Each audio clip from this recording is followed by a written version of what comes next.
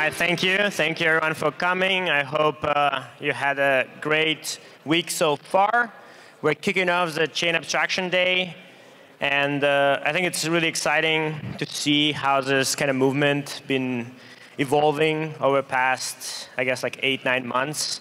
And so, yeah, I'm excited to talk about kind of some of the next phase that we're seeing and some of the applications which some of you are building. As well as, then listen in on all of your presentations to kind of see how things are advancing in more detail. So the kind of one of the the taglines we started chain abstraction idea was that your dApps aren't real, right? Most of the kind of applications that built right now have been just a thin interface over a smart contract, requiring user to understand in detail what's going on, the whole process of transaction processing, have a wallet, being able to set up everything. And it's like completely unusable, right, for people who are not willing to spend all of their time on crypto Twitter. And so the kind of process of this obviously being very evolutionary. We have a lot of different people trying to find what's the best way to build a blockchain, trying the best way to build middleware, wallets. It's kind of extremely exciting to see lots of people trying different options. But what it led to is like unusable kind of experience, right? You have, if you're launching on one chain, you're only targeting users of that chain, right? And now the new chain launching, you only have like a subset of users. You have fragmented, liquidity, you have fragmented user experience. You never know where apps are. You never know, like, is this a real app as well? You have kind of problem finding them. And as a developer, you have trouble like, OK, am I launching on multiple apps, on multiple chains? Am I launching multiple apps? Like, how am I branding them?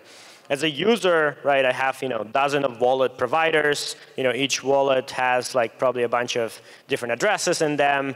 I need to like remember, do I have like which token is on which chain for gas? Figure out how to bridge that, which bridge actually works, which bridge is going to get stuck. And at the end, like users just want make money and have fun, right? That's like at the end the kind of the summary of our needs. And so, like understanding all of the details is not something that like people are set out to do when they hear about Web3 and crypto. And so, how do we go from like I need a wallet on every chain, there's like more chains launching, so I need more wallets, to how do we kind of defragment and abstract all of this and really enable users to have one experience and interact with everything. And so that's kind of where we started with chain abstraction movement. It's really exciting to see more and more people joining. I was actually talking with some investors and said they said they have 3 to 5 projects pitching them chain abstraction every day now, right? Which is went from last year when I was talking about this idea to investors, they were like, oh, this is not happening. Like this is 5 years later. Nobody cares about user experience. It's going to be all more layer 2s. That's a meta, right? And so it's really exciting to see actually this is happening now. So, and obviously like all of these things you'd hear about, right? There's a lot of technology that goes under the hood to make it happen, right? Because we want a way to unite liquidity, which across different chains means we need a way to like settle things off chain and then settle them on chain. So we need intents, we need orchestration. Obviously we have a lot of different kind of layer 2s, so we need a way to kind of modularize this stack. And so all of these parts, right, and underneath providing towards this vision of chain abstraction. So for us, when we started in 2018, it was starting from a very much perspective of how do we solve a problem, right? We started because we wanted to do crowdsourcing and pay people. And it was really strange when you think like, if I want to pay somebody for work on blockchain, they first need to go and acquire some crypto to start working on a platform. That's a very weird logic, right? And so we were thinking about chain abstraction kind of applied to NEAR on how do we make it transparent to the user that they set up an account, they start using it. It feels like Web 2, but it has all these properties. It's available everywhere. It's self-custody, it's user ownership. And at the same time, the transaction fees can be paid by the application if needed, and you have kind of all of the complexity hidden from them. So that's, we didn't have a chain abstraction as a word, but we were trying to kind of bring some of these concepts. We had account abstraction. We had a lot of kind of how do we abstract the blockchain. And now in 2022, it was pretty clear there's a lot of change going on, right? And we kind of went from, one chain will win, logic to, well, actually, there are going to be use cases for different chains. There are going to be different applications and different places. So how do we actually unite all of that, right? We started with decentralized front ends. Then we had, how do we onboard users easier with fast auth? And then that kind of trickled into chain signatures, which are how do we make it that one account can actually transact across all chains. And so that's really what kind of this evolution of thinking been happening, again, within the same vision, within the same thought process.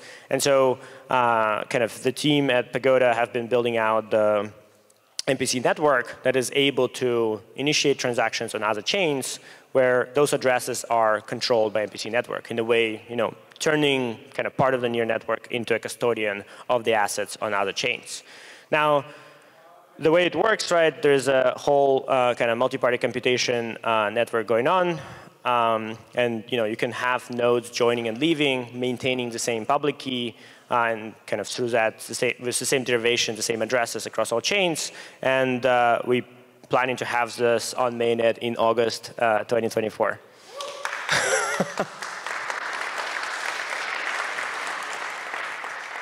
Now, if this all seems too abstract, right, I will go into some examples.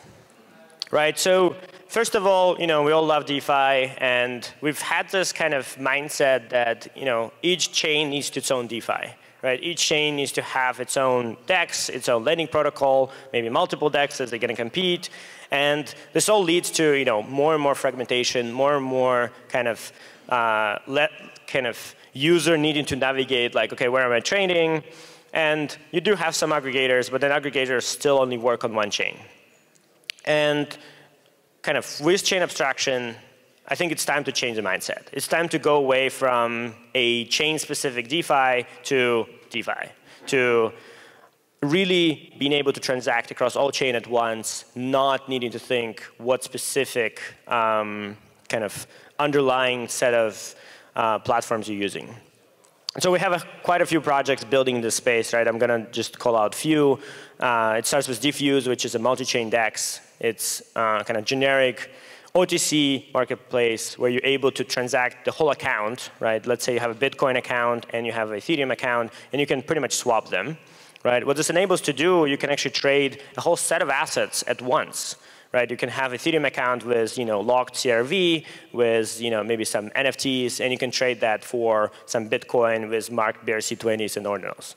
Right, you can have a very generic kind of setup, and it's actually based on intent type architecture, where you just indicate what you want to receive, and then there are solvers that are able to figure out how to facilitate that. Right? They can be arbings through centralized exchanges. They can be arbings through some of the local DeFi primitives on the specific chains.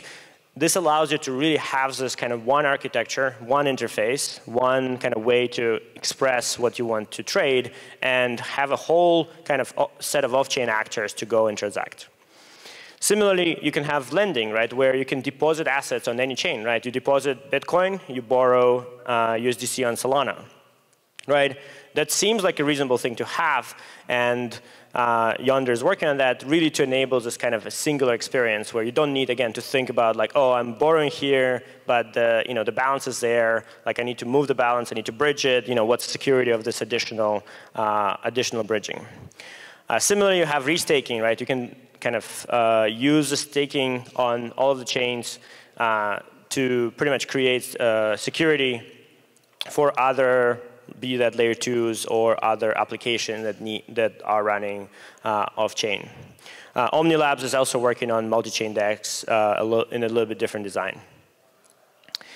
So the other side, obviously, Bitcoin has seen a major resurgence, and we have a bunch of applications that kind of been excited to leverage this technology to apply to Bitcoin, right? So we have Babylon that's building restaking with Bitcoin, and so Atlas is kind of working with them to create liquid restaking and make that asset potentially available across other chains. You have Ref Finance pretty much bringing some of the assets from Bitcoin to NEAR through trust minimized bridge. You have EastBlue building kind of application platform. You have Paras, who NFT marketplace that you're able to deposit ordinals and trade them on NEAR at NEAR speed and NEAR prices. Finally, there's a kind of design where, again, as a user, you don't want to go and like hunt and set up accounts on every chain. So you have you have wallets now that are offering you to be able to transact and log in into apps on other chains without needing to think about details, about bridging, about gas fees, right? So Bite is allowing you to do this through natural language. You can say like, hey, buy me a token on that other chain.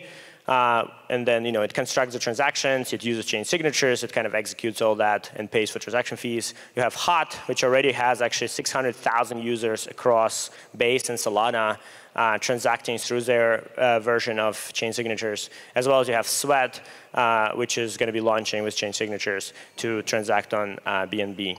So this is really just bringing you these experiences that we've been talking about in kind of variety of ways, right? Hot is inside Telegram, Sweat is a mobile app, Bit is a web app that has one of the easiest onboardings in Web3.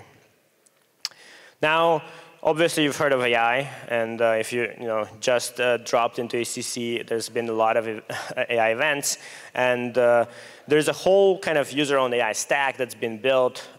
We have kind of a lot of projects we're working with on this, and they can benefit from using this because they can actually tap into all of the other chains. They can process payments across all of them. Again, what Bit is doing with natural language transaction formation is extremely important because it's really hard to navigate kind of blockchain space. But in natural language, you can say like, hey, build me an index of top 20 tokens that launched in last month and by volume and buy $10 worth of, right? This is like something that you would require probably a developer to construct you manually, but you can actually do this with kind of this natural language interface. And obviously, there's quite a few people working on how do we index all this data across all these chains and give you recommendations on what to do. What is the new assets? What is the new fun things to do across all chains? So lots and lots of interesting things happening. Now, one of the things that we've been thinking about is, OK, well, if we think that we have this multi-chain world, right, we need then multi-chain assets. We need something that lives everywhere. And so the idea of Omni token is that you can use kind of what you deployed on NEAR, and then you have ERC20s, SPL, maybe even BRC20 available across other chains. And importantly, you have a way to transfer it between different chains through kind of a unified interface, right? Now, this is not going to be ERC20, right? ERC20 does not support kind of an address that has a chain address and it doesn't support fees. But it is something that Ethereum themselves are talking about, right? There's AAP 3770. Vitalik talked about it kind of a few weeks ago, that this is like extremely important, where you should be able to send somebody else money without caring which chain their address is on. So imagine you can just, you're sitting on Solana and you just enter base colon illblackdragon.eth and it routes the money, right? You don't need to think about like the bridging, how is this going to be navigating? There's no bridge between Solana and Base, so you need to go through Ethereum. Like all of that should not be your concern. So that's kind of what the Omni token design that we're working on as well, again, based on chain signatures, underlying tech, is toward. Now, the other thing I wanted to talk about is, so we talked about a lot about multi-chain, but there's actually a lot of interesting things you can do if you have this technology on NEAR itself, right? NEAR's account abstraction is really powerful. You're able to have many different keys with different permissions on an account.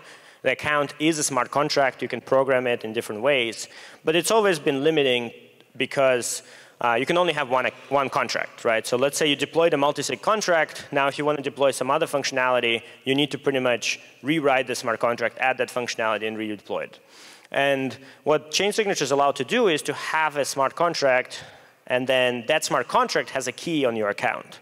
Right? So to give you an example, let's say there's a social recovery contract that you install social recovery, which adds a specific key to your account. And now, when you want to recover your account, let's say you lost access, Apple banned you, and your passkeys are not available anymore, you're able to go to 5 of your friends and tell them, hey, click this link, submit this approval, and that smart contract is able to submit a transaction on your behalf to add a new key to rotate keys. Similarly, you can do this for subscriptions, right? You can have a subscription contract that like one of the challenges in general in Web3 so far been that we're not able to withdraw money from users' accounts, right? You're not able to authorize somebody to withdraw money. And so we don't have the same kind of credit card system, right, where you just subscribe for $5 a month for some service. You need to top it off every time, submit a transaction, and we don't have good notification systems either. So now with chain signatures, you're able to have a subscription contract. You pretty much install this contract's key in your account, and now when you subscribe to something, this contract can pretty much pull money out of your account or say that you don't have money and kind of cancel the subscription. Right? So this is types of different experiences that you can now build with this. Intent execution is the same, right? You can have some complex intent to be then settled and executed on behalf of your account by a smart contract. Multisigs, upgradability, all of the things that before would require a contract on your account and kind of management around that is now can be done externally. And for those who are familiar with kind of NEAR's enhancement proposals, we had this idea of account extensions. This is pretty much implementation of account extensions, but in a way that uses chain signatures. So I also would mention that there's no chain abstraction without abstracting the user interface, right?